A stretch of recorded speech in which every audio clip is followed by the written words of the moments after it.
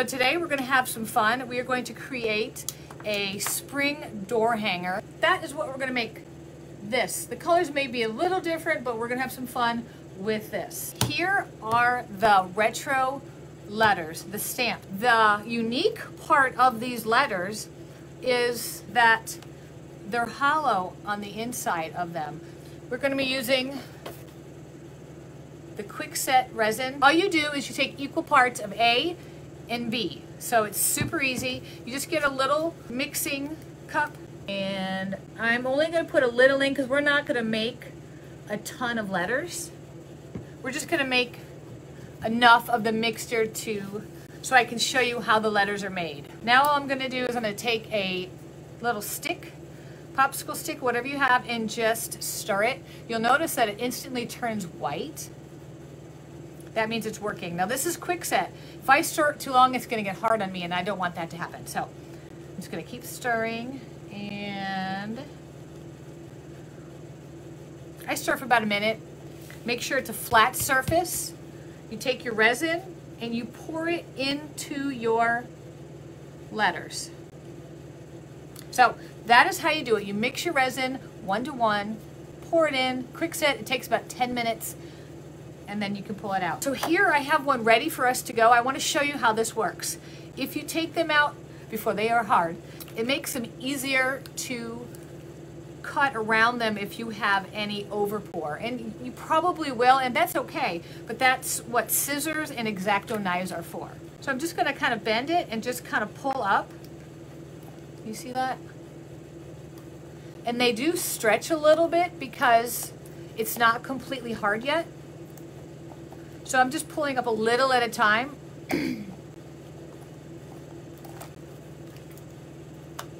And there we have it. There is your letter. Now you'll notice I have a little bit of an extra part here and here of the resin where it spilled over the edge of the letter, which no problem. Scissors, or you can even use an X-Acto knife. You just simply cut and you get the extra parts off. So there you go. So you have your letters. Here is our round. I have already prepped it with the brown color. I like this color. So, and the letters and the colors that I'm using, it makes it pop.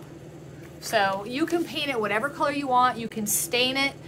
It's your choice. This is just the colors that I like. So what I'm going to do is I'm going to grab a piece of painter's tape.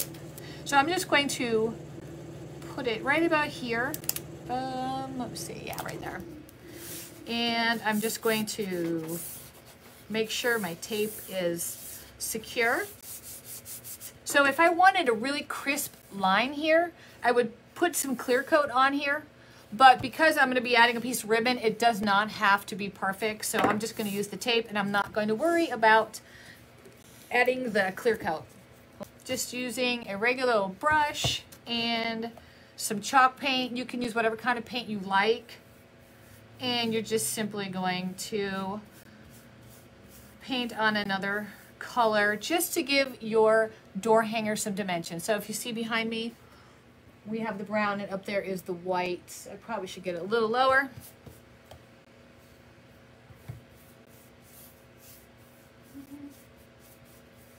Now, door hangers are so popular. I think you can buy them in the store, you can buy them on Etsy, you can buy them everywhere. But what's better than creating your own? What I did was we made resin letters, Easter, but I want to be able to put happy on here.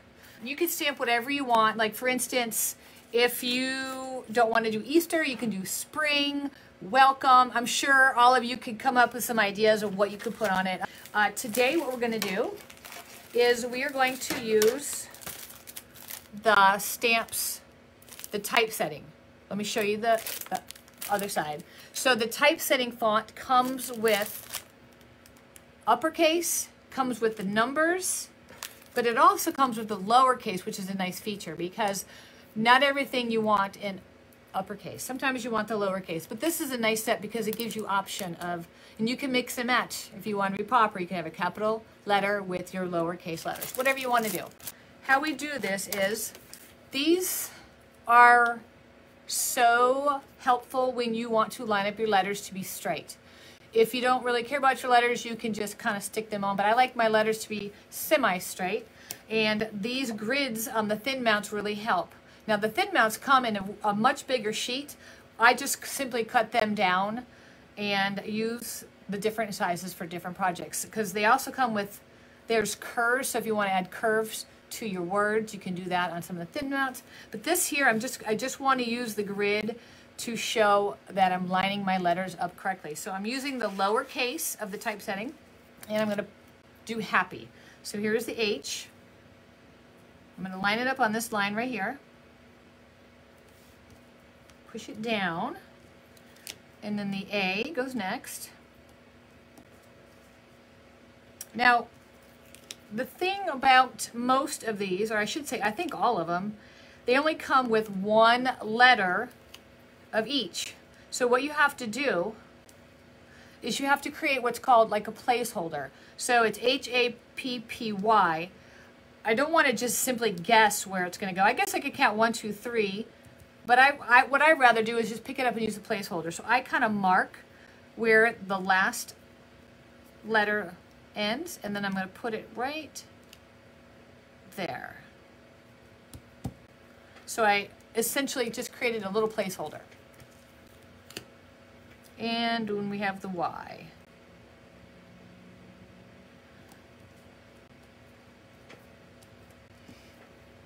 Now what we're going to do is we are going to ink it. I'm going to be using the white, and I'm also going to be using a brayer. Some people prefer to use the ink pad and to chalk it up and put the chalk on like this. Oops, let's see if we can pop that off. There we go. This is how some people ink theirs, just do this. I find I seem to get like more ink. I just like the brayer better, so I have just a piece of glass, and then I just shake the ink. You make sure you want to shake it, and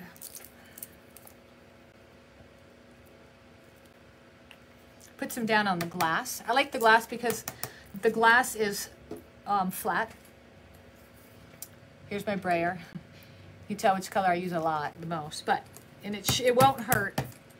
Oops, I probably should need a little bit more. It won't hurt my letters or my white ink because the black is already dry.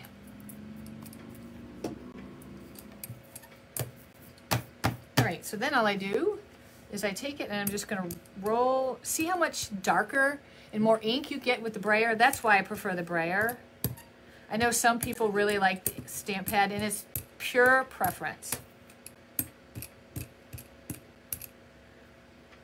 Now, I did get a little bit of ink here, so I'm going to wipe that off just in case, because I don't want it to get anywhere on my project.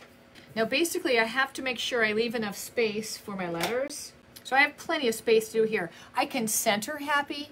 I can put it off to the left a line, and that's the way I like to do it, so that's what I'm going to do. I need to get this on here before my ink dries. So I'm just going to, I'm going to put it right. So once I get it where I want, I'm going to firmly press on the outline of the letter. Trying not to shift.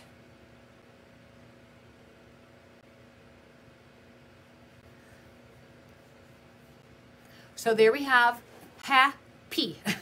So now this is how you go back and you do your P. I'm going to leave the A there so I know where I need to line them up. So I'm going to put the P here. I'm going to give it a little bit more ink just to make sure it's even like the other letters. I'm going to line it up and lightly press.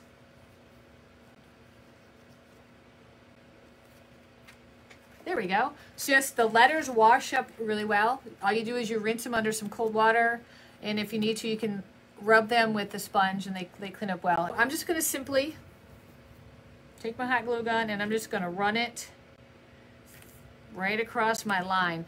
This is why I didn't need my line to be perfect. And I'm going to just put it here. Now I'm going to be careful because my glue gun is really hot, and With burlap, the glue goes right through, so just be careful when you're putting it on. I'm going to do the edges. Once I get it around the other side, I'll just simply cut the edge of the burlap off. Hold it for a second. So here we are so far. We are happy. All right, so now these are pretty shiny. What I've found is I just give it 2 coats of paint, making sure you get the edges because it is going to come off. It's going to pop off your door hanger, so you want to make sure that you get the edges. You might even want to paint the back. It just depends. So basically what you're going to do is you're just going to paint all your letters. Super easy.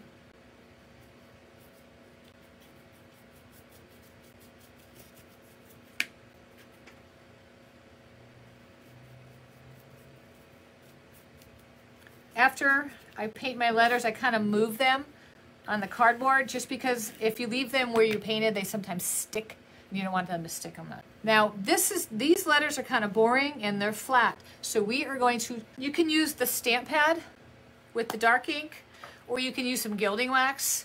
So you just simply take your stamp. And you want to be careful. You don't want to put too much on. You just kind of rub it around the edges. The problem is getting in to the center. For this particular thing, I'm just going to go ahead and use a gilding wax just because it's easier, because you just take your finger and you can get right into the middle. So all I'm doing is I'm taking a little bit of gilding wax. You can use any kind. You can actually even use just wet paint and do this. I'm using black. It doesn't matter if it's thick or thin.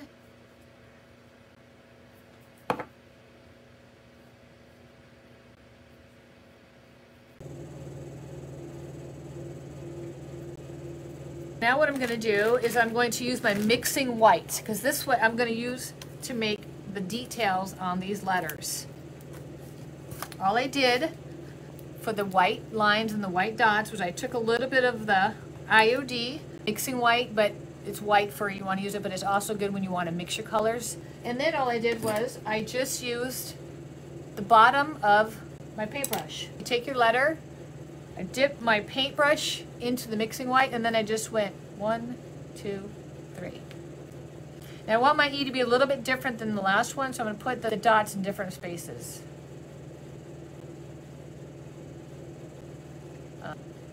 Now I also ran a couple lines, and what I did was near the dots I just put a line next to it. So I just put, again, the tip of my paintbrush into the ink, and then I just took it and went straight down and made a line. So now all you do is you take one of these, you just peel it off. So that side's sticky and that side still has the paper on it. So I'm going to put it, now some of them will be bigger than the area. So if I put them on the back of the E, it would show. So I'm going to go ahead, you can just cut them.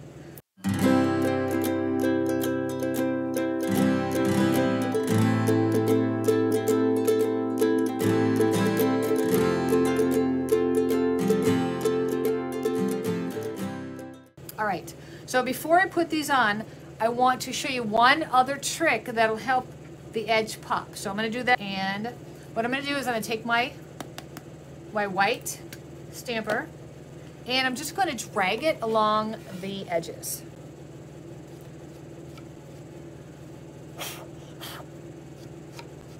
Just to give it a little bit of character, dimension, layered look, whatever. Now we can put our letters on. So all you simply do is now you just peel the backing off.